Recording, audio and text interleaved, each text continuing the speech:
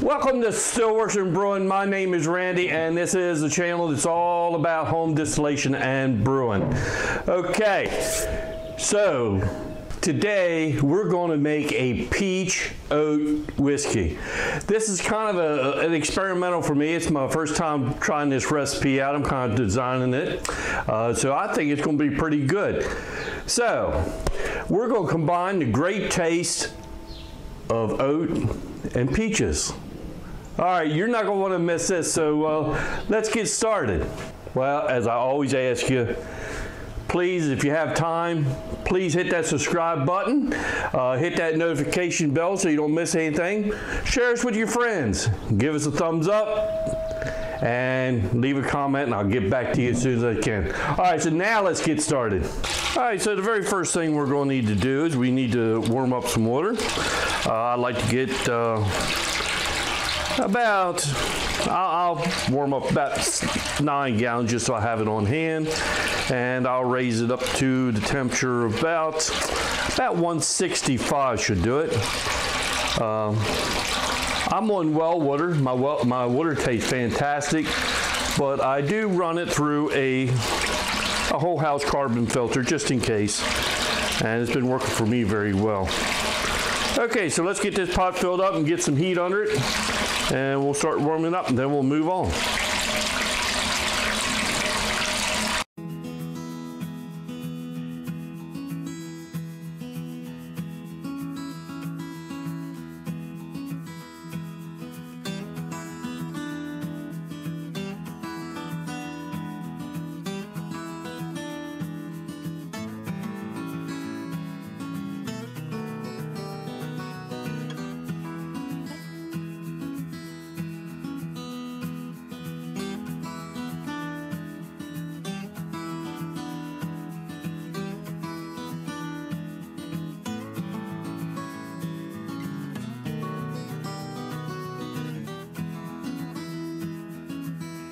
So the first thing I'm going to do is I'm going to get,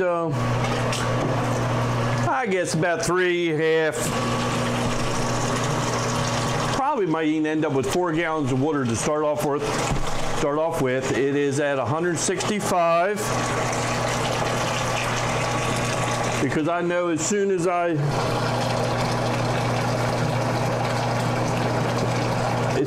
drop my grain in, it's going to drop down.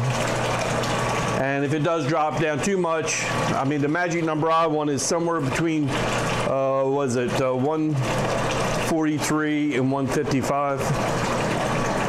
That's where I would like my magic number to be.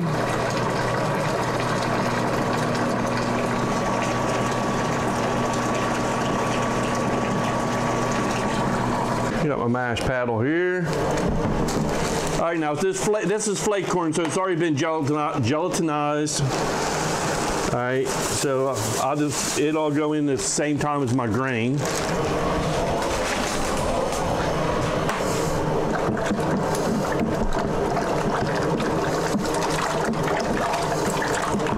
there's my corn. All right, now the next thing I want to put in is going to be my rolled oats. It's pretty much the same thing.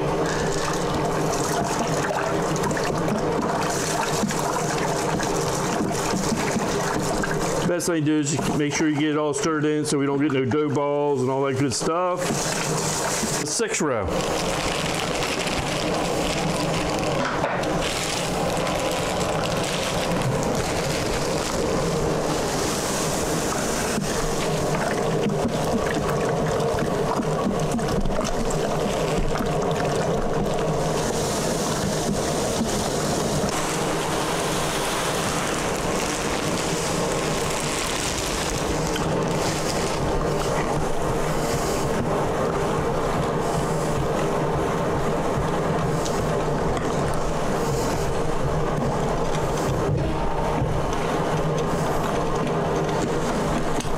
We'll just add a little bit more water.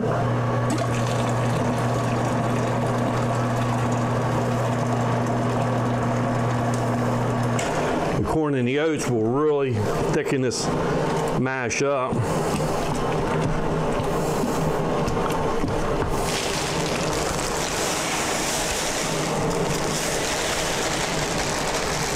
Okay.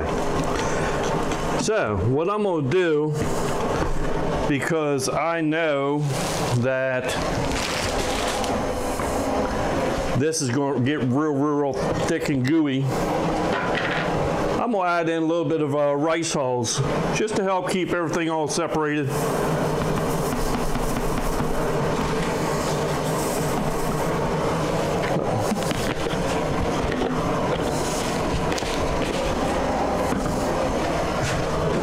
Get this mixed in.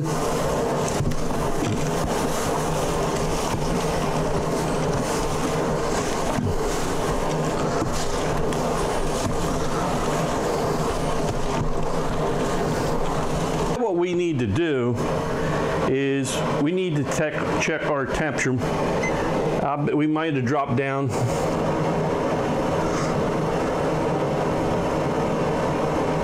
$153. I'm going to leave her right there. Okay, let me give it another good stir.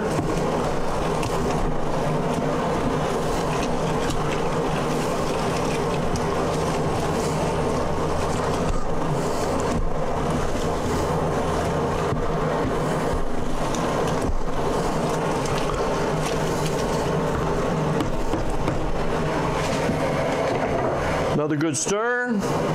One more temperature check just to be safe.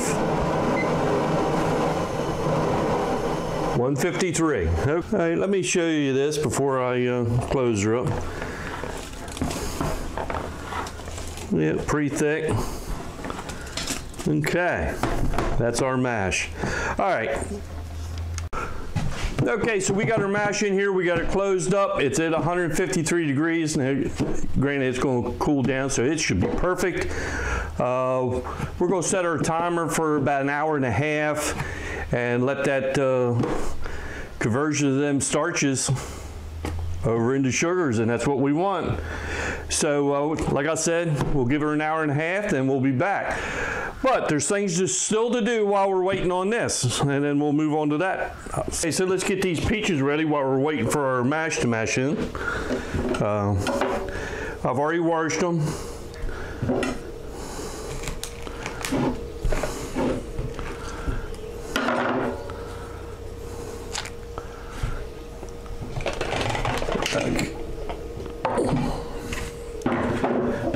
Basically, all we're going to do is cut them up a little bit.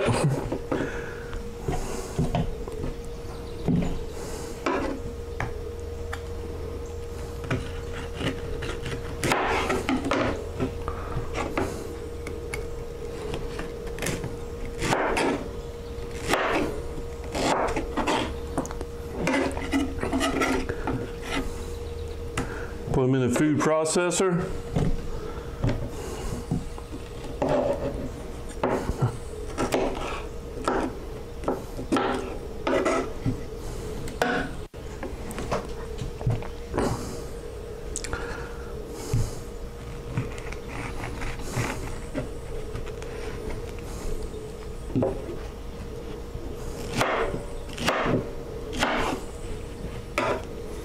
They're good, smelling good peaches.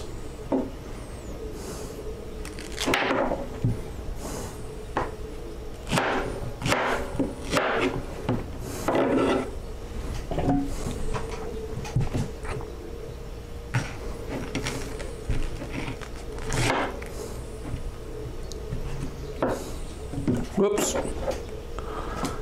Slippery little things.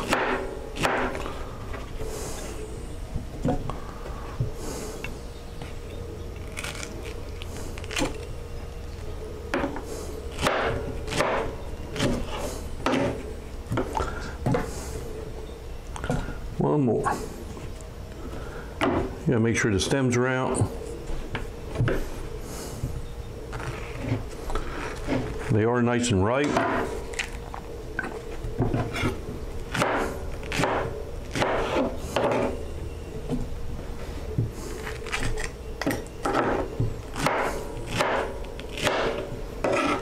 Okay. Bring that over here. We'll just add a little bit of water.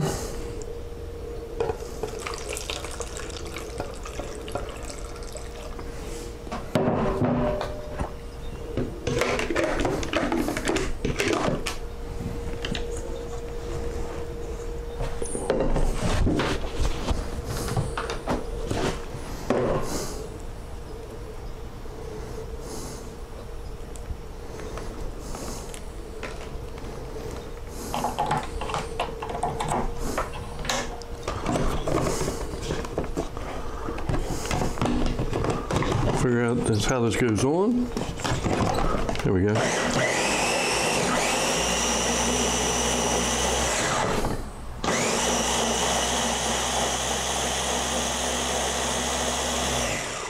Okay. We're going to do this with the rest of the peaches. We'll add it into the fermenter. All right, so let me get this done, then I'll be back.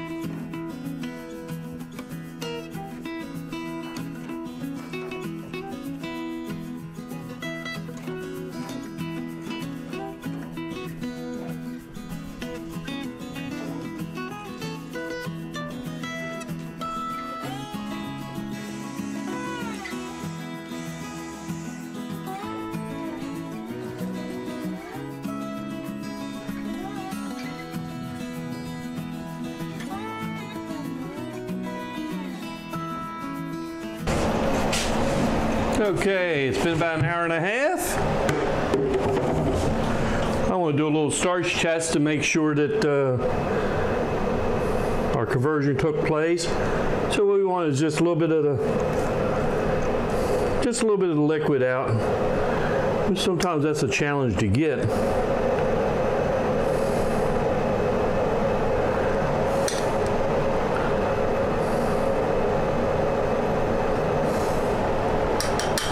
Okay.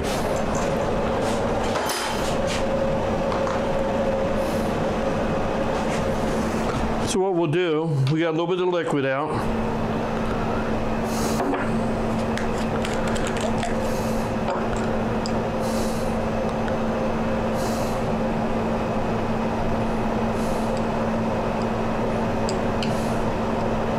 So what I'll do is put a drop. Let me get so you can see this.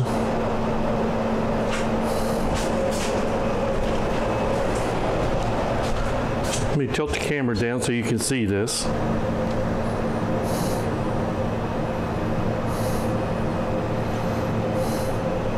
I see the liquid. Put a drop, maybe two. You give her a little shake. Ooh. See how it's still black? I might have to give her a little bit more time. Well, wait a minute. You shake it around. It goes back to the original color. It goes back to the original color.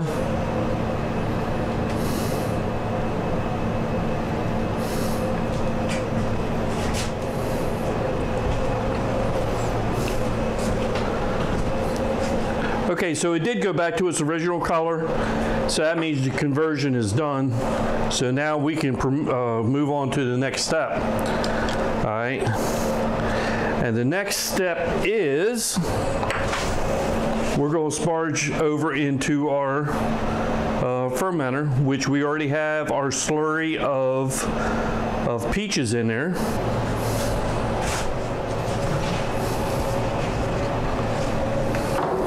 Okay, so we have our slurry of peaches in there.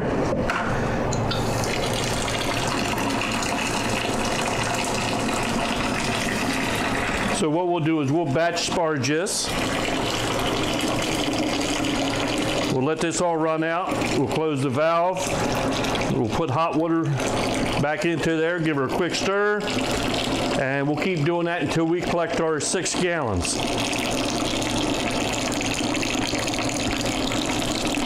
Okay, so let me get this done, then I'll be back. Okay, so let's check our specific gravity. Give her a good stir. And I just want a little bit of, try to get, because it does have peach hunks in it, so I want to try to make sure I just got the clear liquid. And we are looking at 155. Okay, so what I'm going to do is I got 2 pounds of brown sugar here.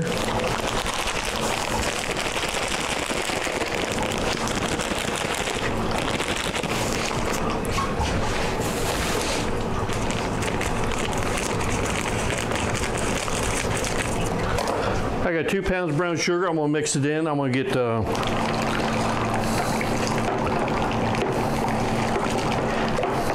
that all nice and stirred in. And the mash is still warm, so it easily.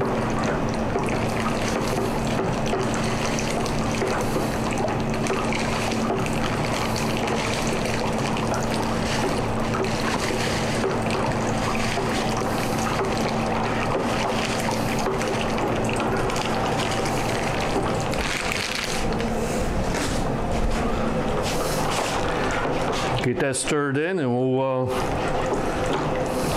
check our specific gravity again.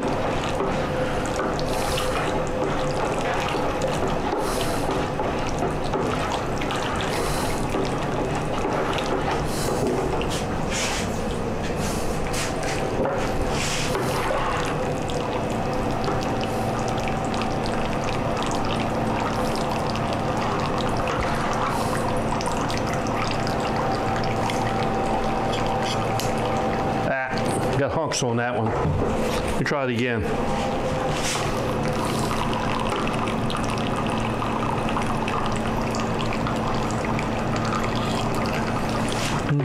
Okay, so I did add 4 pounds of brown sugar, and I am looking at 182. That's beautiful for me. I'm gonna leave her right there.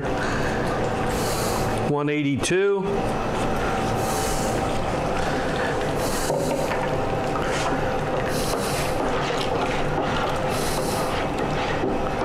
I did check my pH. I got it at 5.4. I did have to add a little bit of baking soda just to boost her up just a little bit, but I got her at 5.4. So the next thing that we will have to do, I know she's a little bit warm, 124 degrees. So what I'll have to do is let her cool down a little bit. We'll add our yeast, and then we'll let it ferment probably a couple weeks. Then we'll move on to the next step. I'm thinking this is going to be pretty fantastic. The smell is fantastic. Okay, so this is our Peach Oat Whiskey mash. Okay, I think it went as planned. So we'll let this ferment out for a couple weeks, and then we'll distill it. And then I think what we're going to do, because I want a good peach flavor on this, is we'll age it on some oak, and I think I'll get some more peaches, slice them in half, throw them in there, and let that stay in there for a couple more weeks, just for a little bit more peach flavor. I'm thinking, so come back around for that. I think it's going to be pretty interesting. Okay, last thing I got to say is, hey, thanks for stopping by, and we'll see you next time on Stillworks and Brewing.